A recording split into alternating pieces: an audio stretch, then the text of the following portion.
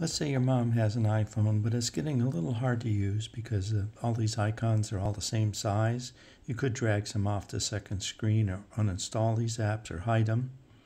Or go to the leftmost screen here and use some widgets. But let me show you another way.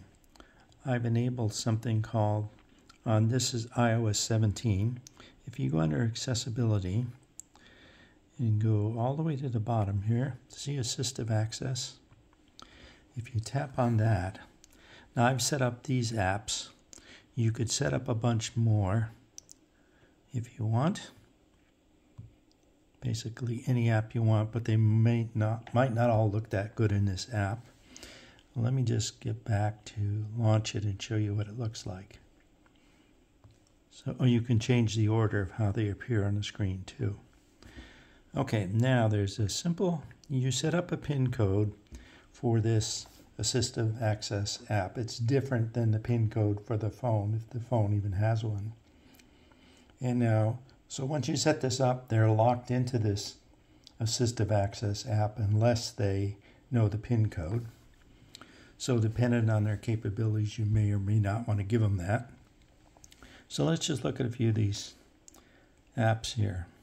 Weather looks pretty good. Notice the big back button. It's always nice so you don't go off and get astray. Contacts, you can set it up for their contacts. Same with messages. And mail. Looks like I don't have any mail right now. Their music. Nice to have the album covers. Back button again in all these. Even on a browser. So you don't have to show the browser, but if you want to, there's a back button so they can escape if they go too far. And again, camera and photos. And you can do all that. And it makes it very simple. So you can use the PIN code to get out of this. It's a triple click of the home button. But I think it makes a nice, sort of like an easy mode that Samsung phones have had.